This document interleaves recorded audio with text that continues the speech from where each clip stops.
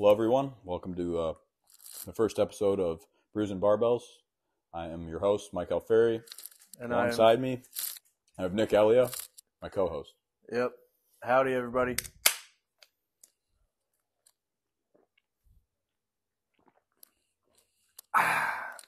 Okay.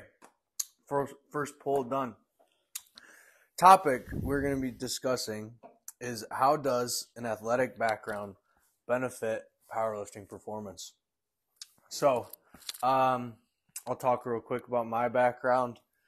I did just about everything as a kid around the neighborhood, had a lot of athletic friends, whether I was playing baseball, basketball on the street, doing swimming my whole life, as well as ice skating, dabbled in a little hockey, and ultimately was doing track, cross country, swimming for years and years, double workouts, a lot of different coaching styles, a lot of good coaches and a lot of half-ass coaches that kind of just showed up for a paycheck, but I'm sure that's pretty true with most people. But those few coaches that you had kind of stick with you, and I'm still in contact with a handful of my old coaches who keep up with some of my powerlifting, and just enjoy seeing me do different things at a high level as well. So, Mike. So yeah, I grew up playing main sports, baseball, football, basketball. I stopped playing basketball when I entered high school, and I was really huge on football. And football has a lot of lifting a part of it. So I grew up lifting weights eventually when I got into high school. But yeah, played a lot of sports. Grew up playing sports. My whole family's athletic, and yeah. Yeah, having a athletic family is always a huge benefit. Just kind of competitive nature, growing up with that, I think that goes a long way, especially with some people I see in the gym and some people I know who don't really have that competitive nature, kind of hone into it later in life, or honestly just don't even have it clicked yet, and they're kind of just going through the motions. So I think sports is really important, especially from a young age, and the benefit that you get from that kind of just, going over basics, just your motor pattern, how you move, how you orient your body, what your strengths and weaknesses are, and, for sure, just getting stronger with your body weight, doing different drills, warm-up drills, you learn a lot of things, and I still apply that to my powerlifting. Some of the stick mobility stuff I got from my longtime coach John Fagan from Gilmore, who was really big into weight training, and that was kind of when I was introduced to lifting in a good manner and good habits. He taught us how to hang clean, bench, squat, deadlift with good form, and I kind of had that in high school as well. I did like plyometrics classes. You had to take PE every year, even if you were an athlete at NDCO. Really? Yeah. Wow. Yeah, every year. But it was fun because we'd do like dumb shit, and all of us would just dodgeball and shit. Yeah, we just fuck around. But we did have like some lifting class, and it was decent. But today I see plenty of people with bad habits. They're like, oh, this is what I learned from my strength coach. Oh, this is what I did in football, and you got knee injuries, you got shoulder injuries, kind of just poor habits that you have to unlearn. And my buddy George was like, hey, my shoulder hurts, doing this shoulder pressing and raises and stuff. And I'm like, okay, just, go ahead and humor me. Just do it and let me see what's up. And he started doing it, and I was like, immediately just kind of shook my head, and I was like, oh. He's like, yeah, I didn't know any better. You know what I mean? That's all he ever knew. That's what he was shown. So kind of refining those bad habits and doing things the right way, it's difficult, but it's not impossible. Yeah, exactly. And I think, especially with like the general population, people that I see or sometimes coach, back in the day at the Lyndhurst YMCA, where I was personal training at, I would get a spread of people from age 17 to 70, and some of the best people were always the athletes. They always did multi sports. They were always coached. Yeah, they So it were was always easier for coached by them. people. They're Yeah. very coachable. They listen and respect you, and they were just They you know understood kind the of movements grinders. too. Yeah, Like they already came in knowing some of the movements that you were giving them, so it made it a lot easier. But back to like competitiveness. Um, growing up, competing, it makes you want to compete. Like after you're done with those team sports, and that's why powerlifting was amazing. Um, yeah, when I first started powerlifting, it wasn't really powerlifting. Like I was just being coached to lift heavy, I guess, by Dylan Aquila. He knows a lot. He's a smart kid, and but then I eventually transitioned over to you to focus more on powerlifting in depth. But definitely helped a lot. I learned a lot from him, and in high school, I did not learn a lot from my strength coach. He was terrible. He didn't know anything. He gave us the weirdest type of volume work ever, and none of it made sense. But eventually you grow out of it. Eventually you learn more and more as you get older, and definitely helps. uh-huh. But what's interesting is that sometimes, like you can do things wrong and you'll still make gains, right? Oh yeah, for sure. Like the Yeah, newbie gains, like the newbie gains, and anyone can do it. if you're consistent and you at least do the foundational just basics that never go away. Just if you eat enough, Exactly. if you sleep enough, if you train hard enough, you can make gains. And then the argument comes, let's do less and get more. The Mm-hmm. specificity of powerlifting and what you're doing with volume, with um, kind of these macro cycles, these handful of 3-week block increments, and kind of just end goals like that. So you can half-ass things for sure in the beginning, like not knowing too much, but if you're consistent You'll and make enjoy progress. it, then yeah, you're gonna make gains. Even I dare say on cookie cutter programs. Facts. Facts. Like Yeah. for Like example, the ones I give to my guys.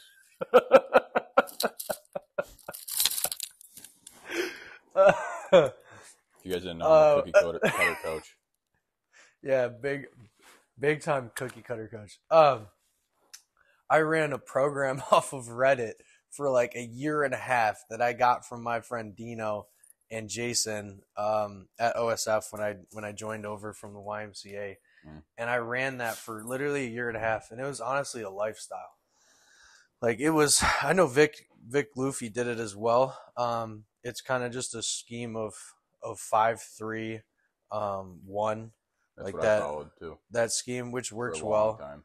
And you kind of, I did squat, bench, deadlift 6 days on, 1 day off. I was doing 2 days of bench, Yeah. 2 days of deadlift, 2 days of squats, and it was all like hard training. Like, Yeah. and every day was, we had like the leg day, the back day.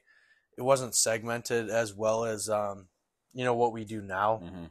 So I honestly probably wasn't recovering too well compared to how I am now. But I was definitely pushing movements hard, and I was definitely getting stronger and stronger every single fucking week, Exactly. no matter what. So it's kind of a good gut check to fuck up and do your own thing for a while, and kind of get a better understanding of, oh, I respond well to volume, or oh, I can get away with doing a little bit less of this, and I have to do more of that. Yeah.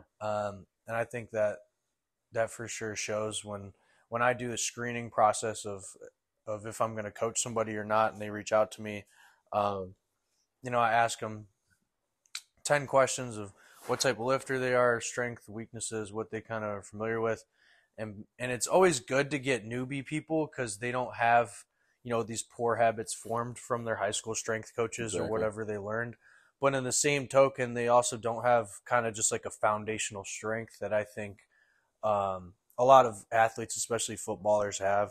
A lot of footballers are really strong and maybe not technically sound, but it just, that's what they know. They're like, oh yeah, we're just gonna push some weight.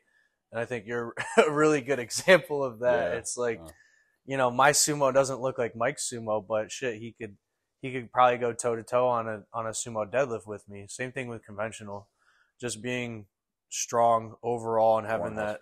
Yeah, being a corn fed motherfucker.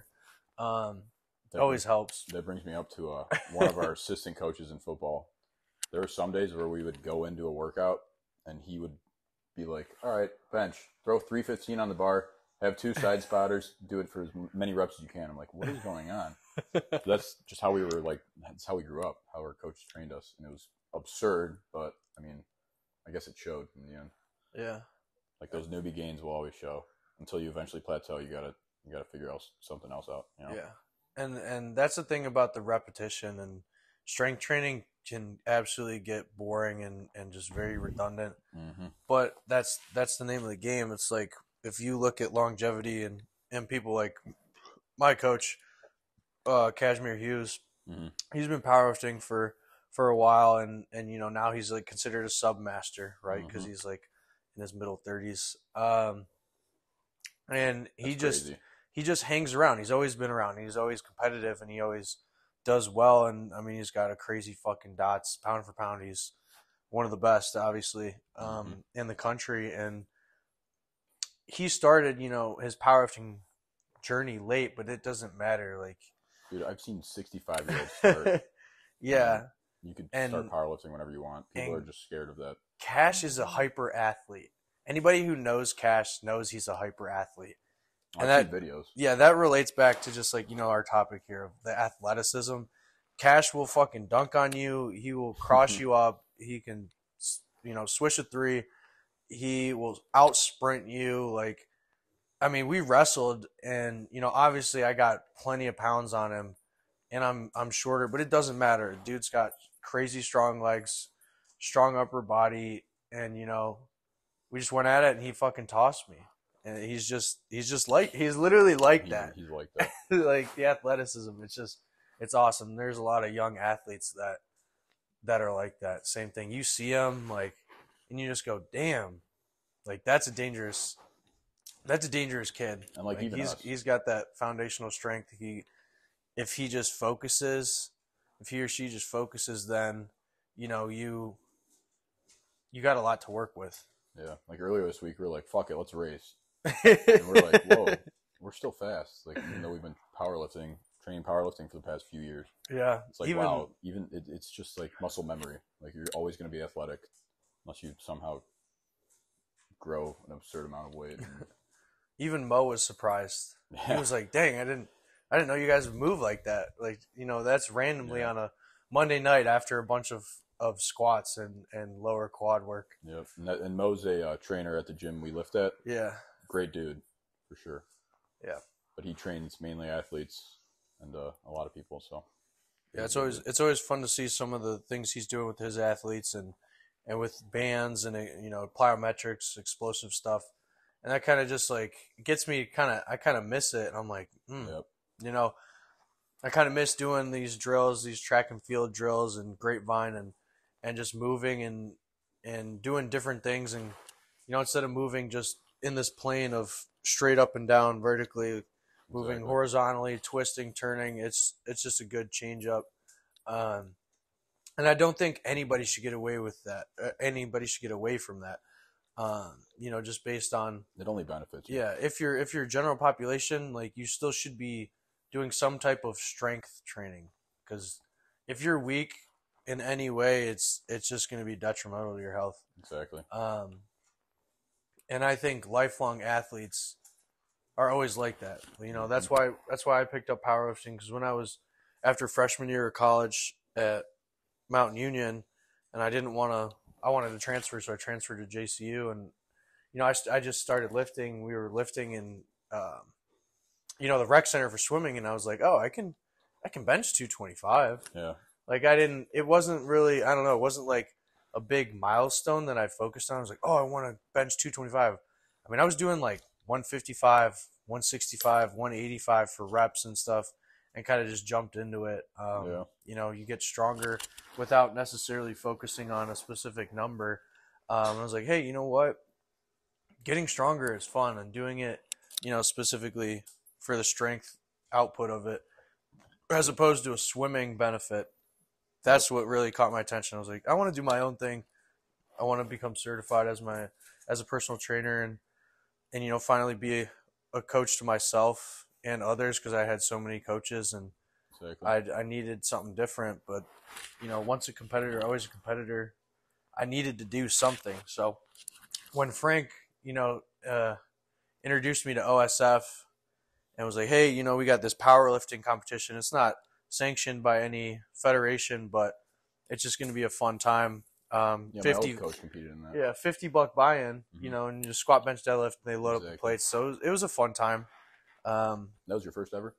Well, yeah, Like first ever really, but it wasn't. It was unofficial. But Yeah. I was like, I think 100. I weighed in at 173 or 175, and I squatted 420, and it was really easy. Like I didn't know what jumps to make. I never squatted 400 before that, It was a anyways. learning experience. Yeah, it was fun. So I'm like, I thought it was a funny number. She was like, "Oh, 420." Yeah, I'm gonna put that in there. So I smoked that. I sank it. And back in the day, I used to like look up during squats. It wasn't an ugly squat, but it's definitely not how I squat now. Yeah, exactly. And then I benched 292 or 295, which is actually pretty solid. I played it conservative. I was like, "Oh, should I bench 300?" And fuck it, I'll take a smarter call. And then deadlifted. Oh, my sumo deadlift was like fucking ugly.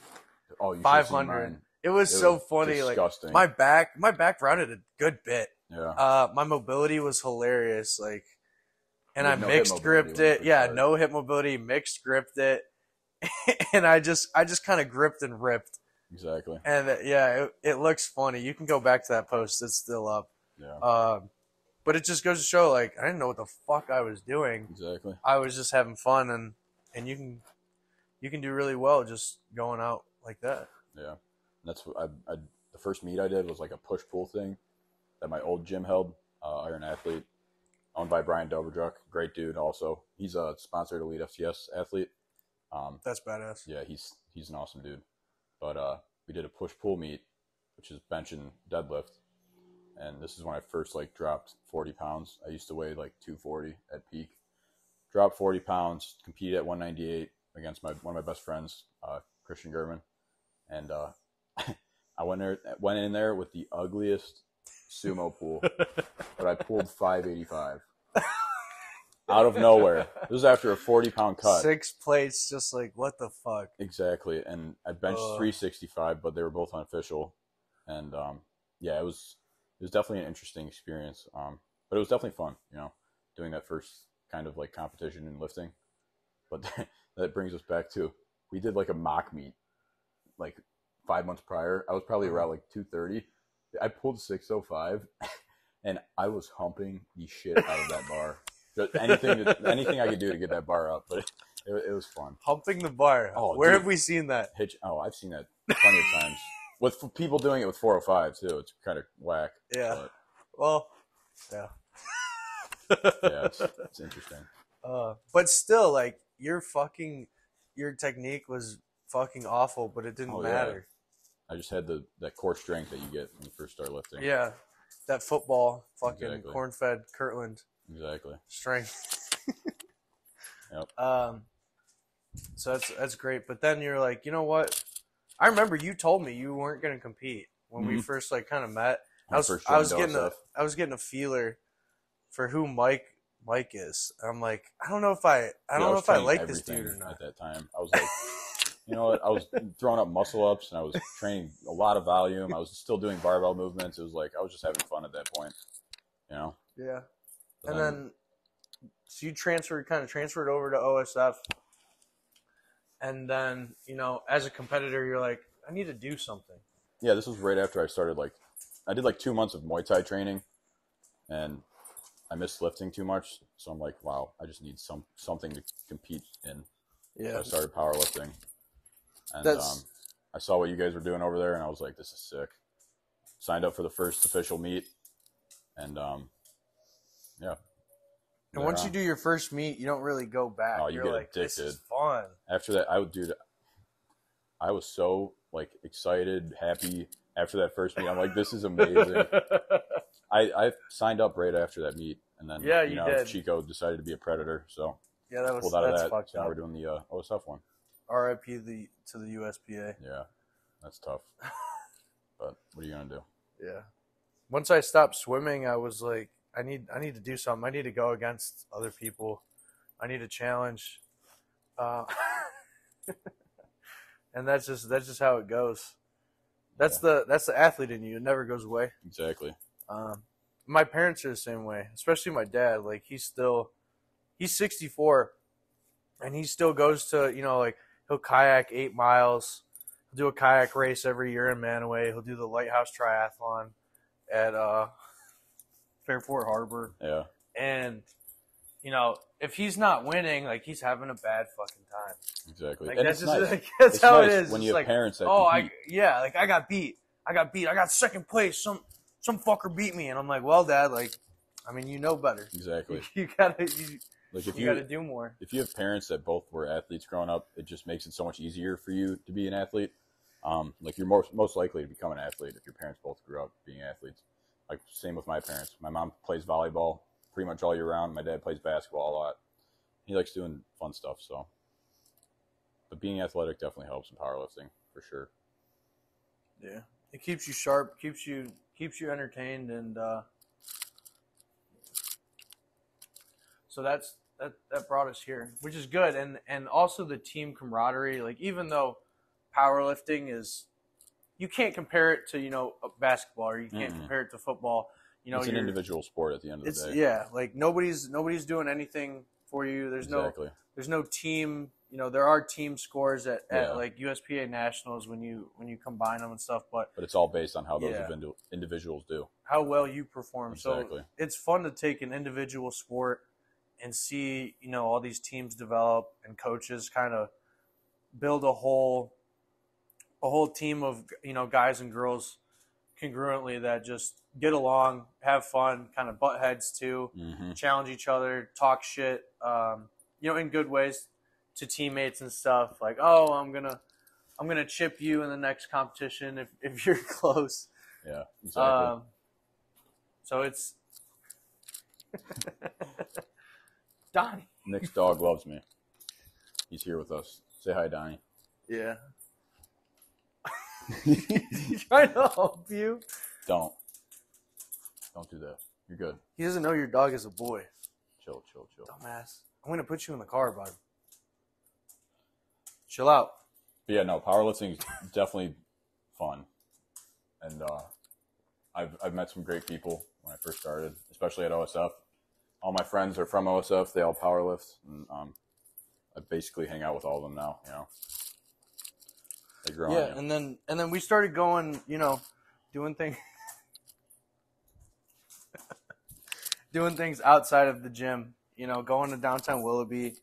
And that'll be another topic we talk about. Yeah. Social life, maybe boozing outside of the maybe boozing outside of the gym, how that affects training, and there's benefits, pros and cons. Psychologically it's good to get away from lifting, the stress, and just have fun, everything in moderation. You don't have to be fucking crazy strict Exactly. and annoying and be, I can't drink or smoke or anything like that. So that's another episode. Yeah. So we'll pocket that. Hey, you guys have a great day. Thanks for joining us. It's your host, Mike Alfieri. And your other co-host, Nikolaya. Enjoy. Thanks for tuning in. See you next time. Tune in next week to listen to us speak with Jack O'Donnell. Yes. Our good buddy on episode 2 of Brews and Barbells. Jack O.D. Cheers. Cheers.